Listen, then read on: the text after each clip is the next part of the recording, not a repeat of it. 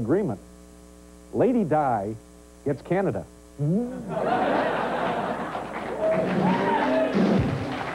What did I tell you?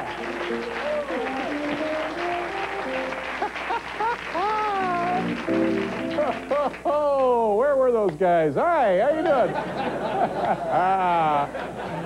You know what would look good with that shirt? A tie.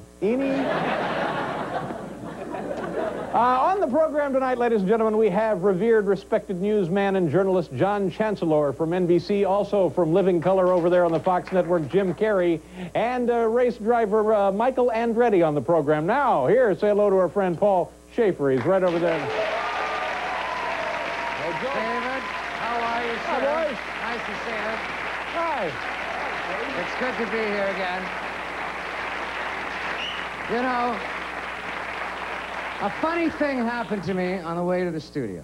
Oh, let's hear it. Well, I was walking by. There was a big truck parked by a warehouse, and a guy was coming out with his hands full of, I guess, restaurant supplies like this. Yeah. And the truck didn't know he was there, and the truck just pulled right away from him. So in order to get the guy's attention in the truck, the guy said this. He said, "Yo, yo, yo, yo, yo, yo, yo, yo." The truck just kept on moving. I went up to the guy and I said, you know, perhaps maybe just one yo to get his attention, Yeah. and then express yourself and say, you know, excuse me, I'm here with stuff to put in the truck.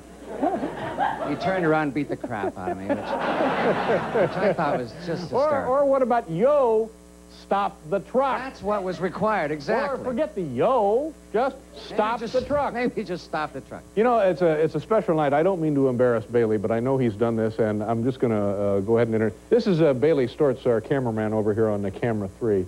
And Baily today, I guess because school is out, brought in his nephew to watch the show. He's standing right over there next to my assistant. Get a shot of Baily's nephew. There he is, right over there. He got him in the Page program. Baily Stortz's nephew, ladies and gentlemen. Right.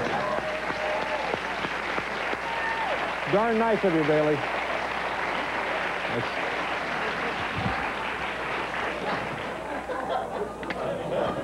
Baily Stortz's nephew. Yeah, Leon. I guess that would be Larry Stortz's kid. No, well, I don't know. I don't think there was any point in doing that, Paul. Just feeling loose, you know.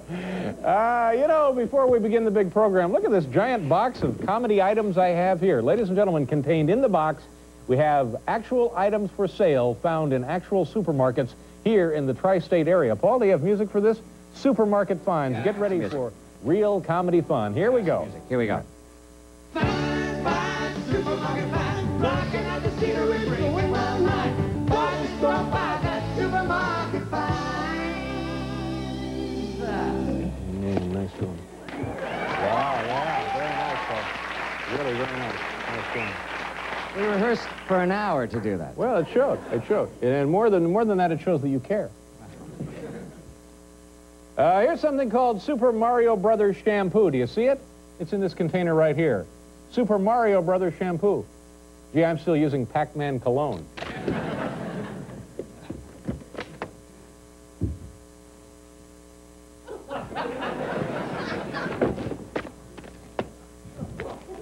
Here we have wastebasket liners. Hey, and as you can see right there in the container, they're ideal for wastebaskets. Damn, I've been using them as bed sheets.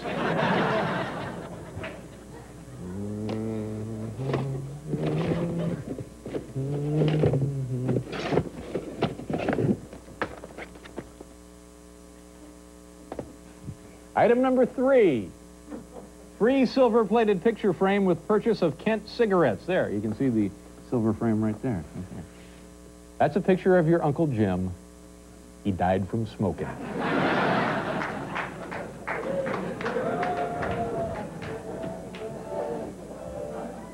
Oh, God, Paul, my back! Oh, no! Oh, my back! Oh, geez! Oh, my back! Oh, I'm better, thank you.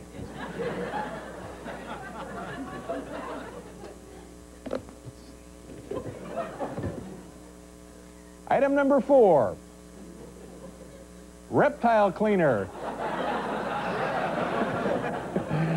Yes, I traveled with Ringling Brothers for a few years. No, I didn't have an act per se, but... Oh, geez, my back! Oh, no, it's gone again! Oh, please! Oh! Okay, there it is. Whew, it's all right now.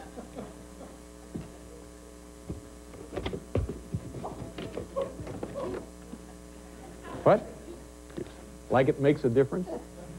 We get them out of order? It makes a difference? FBI pineapple juice. You know, the Bureau's been a lot more fun since Don Ho took over.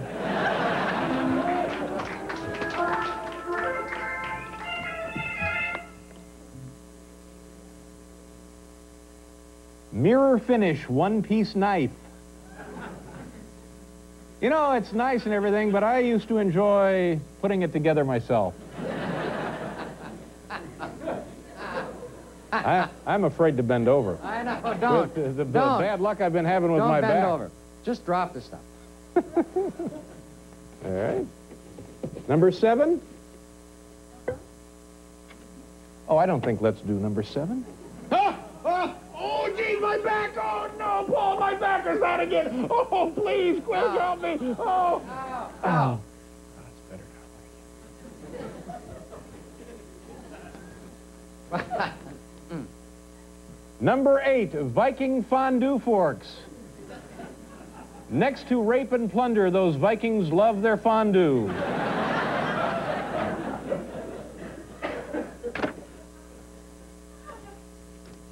Maybe a little salve before I go to bed at night. On the back? Yeah. How long have you had that weak back? Oh, it started about 8 minutes ago. Uh-huh. Yes, I do, ma'am. Are you a nurse? Are you a licensed nurse, really? Could I see some identification? Okay. All right, we'll go upstairs and shower, and then we'll have you come down. Sonny Bono cookies. You know, the FDA actually allows small amounts of mustache hair in every batch. Oh, jeez. Do we have time for this? High Star True Fit Fly Front Brief. Ladies and gentlemen, Mr. Danny Bonaducci.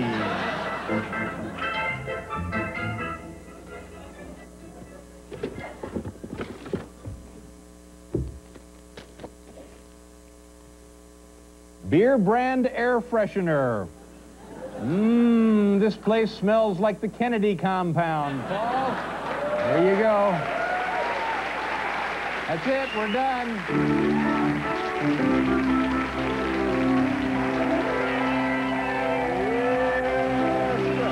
Very nice. All right. We're going to do a commercial, and when we come back, Mr. John Chancellor will be joining.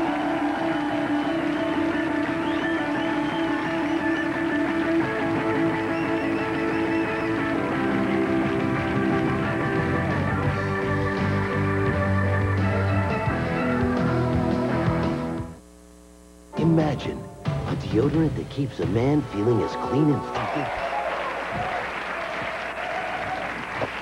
You know what I like, Paul? The first time you came over to help me with my back. The second time you came over to help me with my back. The third time you didn't even bother to come over. And then the audience started screaming at me. Yeah. Even you had given up at that point. I guess I should have come over. No, I don't think, no. Believe me, if it had been me, I wouldn't have come over. You wouldn't have come over the first No, time. well, of course not. I had that bad back. Here we go. Tonight's top 10 list from the Home Office in Lebanon, Pennsylvania, ladies and gentlemen. Top 10 ways the U.S. would be different if Evel Knievel were president. Top 10 ways the United States would be different if Evel Knievel would be president. That's the premise. Yeah, wild maniac stuntman, Evel Knievel. I thought I heard tumbleweed blowing across the desert. Did you hear that? Did you hear some tumbleweed crashing across the prairie? There it is again. Number 10, nation's interstate system would include regularly spaced jump ramps. Number 9, giant flame decals added to side of Air Force One. Number 8. Number 8, more fatalities in annual Easter egg hunt. Number 7, Supreme Court packed with judges favoring 270 miles per hour speed limit. Number 6, Secretary of State would wear a special suit so he could greet foreign diplomats while on fire. Number 5, Senator Robbie Knievel would be screwing up savings and loan industry. Number 4, White jumpsuit de rigueur at state dinners. Number 3, Quayle would still be vice president, but his kids would take him seriously. Number 2, Americans one step closer to national dream of seeing a guy jump over his own face on Mount Rushmore. These are in book form tonight. And the number 1 way the United States would be different if Evel Knievel were president, more babies named Evel.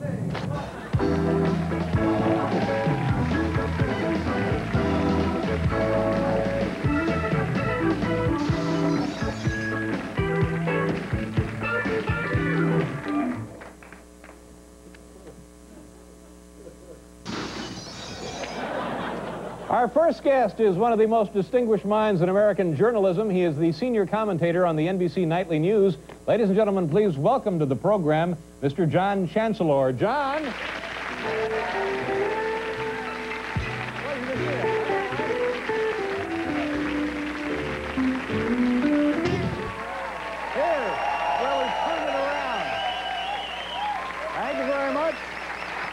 Jim Carrey is on the program tonight. Michael Andretti is also on the program. Baily, bring your nephew back tomorrow.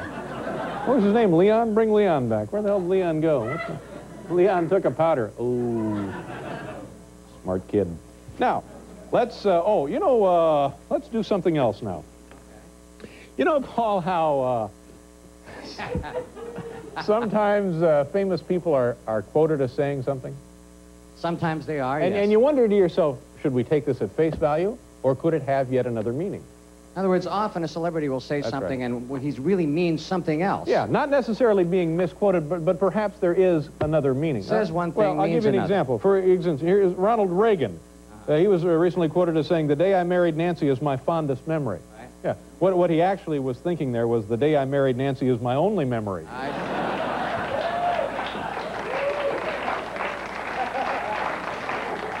So I see how that works, then. What's the matter? Did you hear something funny? No. Well, at least we're consistent. Donald Trump. Boy, what is the deal on this Donald Trump guy? He's huge. Have we just heard enough of this guy? Everyone cares a lot about him. Are we just tired about this guy? Everybody is very concerned with him. Donald Trump recently was quoted as saying, "Marla and I don't need a prenuptial agreement." Now, we think what he really had in mind there was, what difference does it make? I don't have enough money to get a haircut.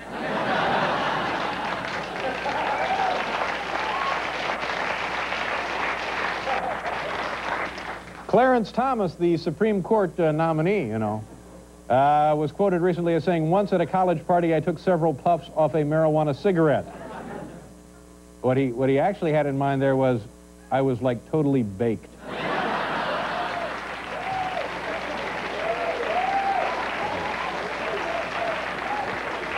So a celebrity will say one thing and yet mean another by it. All I can do to read these. I know. Jeez. Let's hear another one.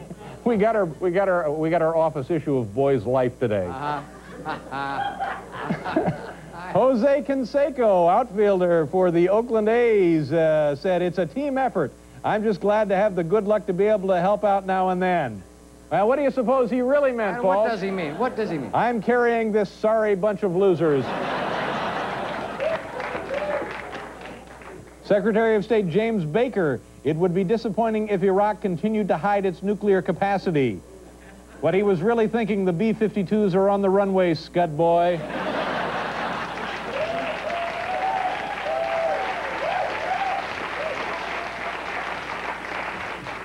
Alex Trebek and Pat with $200 has a bit of catching up to do.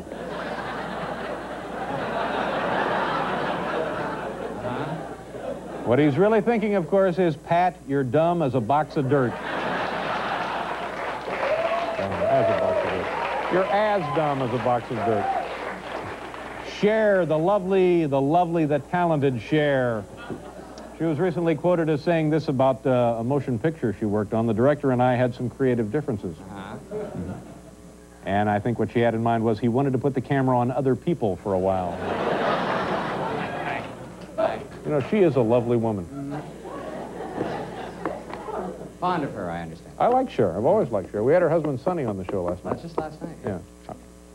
Well, weren't you here? I was... no, I was agreeing. Yes, we did. Oh, We yeah. got him last night. The Cleveland Indians, we've got our work cut out for us. That's what they're thinking collectively as a team. They're thinking that together. That's what they say, Yeah, collectively. quoted as a team, sure.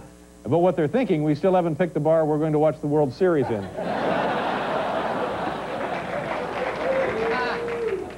Mike Wallace, and now a few minutes with Andy Rooney is what he said. But, of course, what he meant was, I hope you have your remote control ready. Okay, Rex Reed, this is our last one, Paul. Get ready to cover me here. All right. Rex Reed recently said, a vivid, true-to-life story of passionate love between a man and a woman. And, of course, what he had in mind there was, I guess. Could he say one thing and they mean another? Yeah, that's right.